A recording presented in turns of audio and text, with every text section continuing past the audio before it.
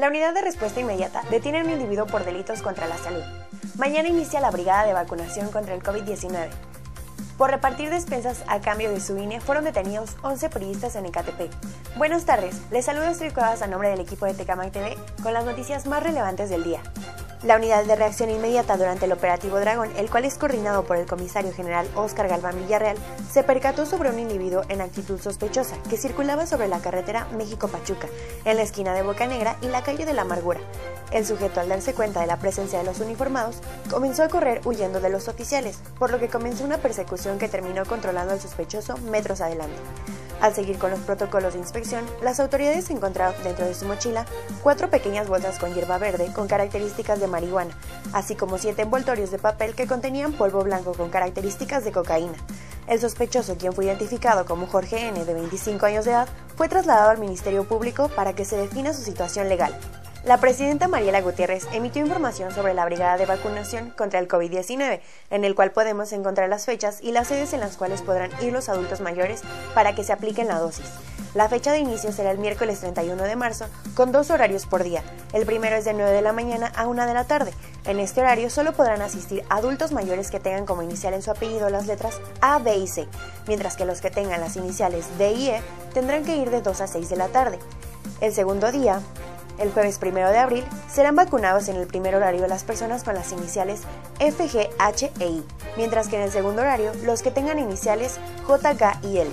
En el último horario, en el primer horario, continuarán con las iniciales M, N, Ñ, O, P y Q, mientras que en el segundo horario terminarán con las siglas faltantes, que son la R, S, T, U, V, W, X, Y y Z. Las sedes donde estarán los módulos serán en el Parque Ecológico y Deportivo Sierra Hermosa, en la Unidad Administrativa de Reyes Acosac y en el arcotecho que está frente a la Plaza Bella Mexiquense en Los Héroes Tecama.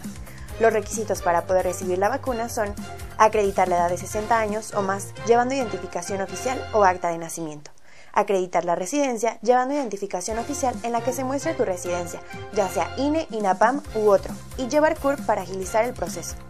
En coordinación con la policía y el ayuntamiento de Ecatepec, detectaron y suspendieron la distribución ilegal de más de 5,000 despensas y 50,000 láminas en la comunidad de San Andrés de la Cañada, que eran entregadas a los habitantes supuestamente a nombre de Alejandro Albarrán Velázquez y Dolores López Monroy, precandidatos del PRI a la alcaldía de este municipio y a la Diputación Federal por el Distrito 16 respectivamente. Personal del gobierno municipal fue agredido por los encargados de entregar los productos, lo que dejó un saldo de 5 empleados municipales lesionados golpeados y 11 personas detenidas, 9 hombres y 2 mujeres que fueron presentadas ante el Ministerio Público de San Cristóbal. Entre los lesionados se encuentran los directores de Seguridad Pública y Tránsito Roberto Hernández Romero y de Gobierno José Bautista Pérez, quienes acudieron al sitio con personal de ambas áreas para conocer la situación. Las despensas y las láminas de asbesto fueron llevadas en un tráiler y un camión de redilas y otro de volteo hasta la calle Morelos, casi esquina con camino a San Andrés, en esta comunidad de Ecatepec, donde el operativo fue detectado por el personal de gobierno municipal. Ahora vamos con las breves nacionales. Muere una mujer salvadoreña tras ser sometida por policías en el sur de México. En el estado de México se busca fortalecer la actividad granadera. El octeto vocal del Estado de México participará en el Festival Internacional de Coros. Un video muestra cómo uno de los 4 agentes de Tulum asfixia con su rodilla a la mujer anónima, quien solo alcanza a expresar un gemido junto a una patrulla en plena luz del día. La mujer de origen salvadoreño murió por la tarde del sábado tras ser sometida por policías en Tulum, un balneario del Caribe mexicano frecuentado por turistas internacionales, informaron autoridades locales este domingo. Se escucha a la mujer quejarse al ser sometida por los policías y en otro video se le ve ya inmóvil ante la mirada de los uniformados. Tras la polémica en donde redes sociales se viralizó la frase «la mataron», la Fiscalía General del Estado de Quintana Roo inició una indagatoria por el hecho, aunque no mencionó si los policías están detenidos ni el motivo del sometimiento de la mujer, que horas más tarde fue identificada como Victoria Esperanza Salazar, originaria de El Salvador.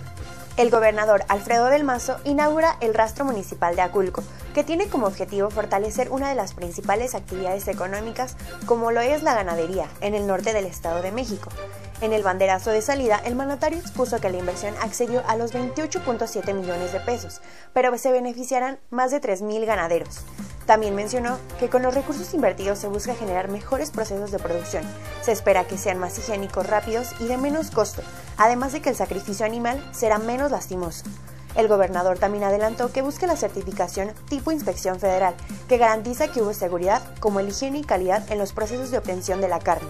El octeto vocal del Estado de México estará presente en el 8º Festival Internacional de Coros, Por eso cantamos juntos. El evento será de manera virtual con un programa especial de música sacra. El evento está organizado por la Fundación Cultural Goya, que tiene su sede en la ciudad de Pasto, en Colombia. En el evento participarán coros de países como Ecuador, Argentina, El Salvador, Colombia y México.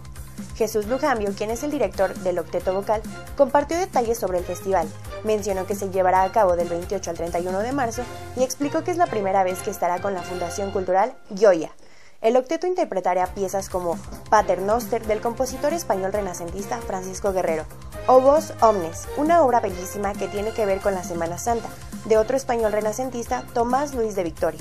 El Stabat Mater, que habla de cuando la madre doliente ve a su hijo morir en la cruz, de Juan Gutiérrez de Padilla. Para finalizar, vamos con las breves internacionales. La Organización Mundial de la Salud espera que el trato contra futuras pandemias esté listo en mayo. Maduro ofrece petróleo por vacunas contra el COVID-19 para Venezuela. Desencallan por completo el carguero Ever Given después de casi una semana bloqueando el tráfico. Una veintena de jefes de Estado y de Gobierno respaldan la propuesta de la Unión Europea de crear un tratado contra las pandemias, para que se proteja a las futuras generaciones y garantice el acceso universal a las vacunas.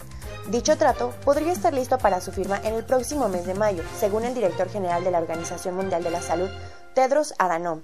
El contenido del Tratado Internacional contra las Pandemias dependerá de las negociaciones. El etíope ha expresado su interés en que al menos se incluyan 3 puntos clave: compartir medidas de prevención y emergencia, información sobre patógenos y herramientas para combatir epidemias, entre ellos medicinas, vacunas y test. Entre los países que firmarán esta petición figuran Reino Unido, Alemania, Francia, España, Chile, Indonesia, Sudáfrica y Corea del Sur. El presidente de Venezuela, Nicolás Maduro, ofreció este domingo petróleo por vacunas contra el COVID-19 en medio de una nueva ola de la pandemia en el país y sanciones financieras de Estados Unidos. Venezuela tiene los barcos petroleros, tiene los clientes para que nos compren el petróleo y dedicaría una parte de su producción para garantizar todas las vacunas que necesita. Petróleo por vacunas, dijo Maduro, quien enfrenta sanciones impuestas por Washington contra la estatal petrolera, con el objetivo de desplazarlo del poder. Estamos listos y preparados, petróleo por vacunas, pero no le vamos a mendigar a nadie, agregó el mandatario socialista, refiriéndose sin mencionarlo expresamente a un anuncio previo del líder opositor Juan Guaidó sobre acuerdos para la liberación de fondos de Venezuela bloqueados en el extranjero para pagar vacunas del COVAX, sistema de la OMS que busca garantizar la distribución equitativa de inmunizaciones en naciones en desarrollo. Finalmente, después de días de trabajo retirando arena para liberar el casco y tratando de remolcarlo, el Ever Given ha sido liberado y el tráfico marítimo en el canal de Suez podría reanudarse en breve, anunció este lunes el jefe de autoridad del canal de Suez, Osama Rabi, responsable de la infraestructura, quien confirmó el éxito de la maniobra, llevada a cabo en la mañana después de la operación de arrastre y remolque realizada en la madrugada. El enorme carguero llevaba casi una semana encallado y bloqueando el canal de Suez, una de las rutas comerciales más importantes del mundo. Hasta aquí la información más relevante del día. Nos vemos en la próxima emisión.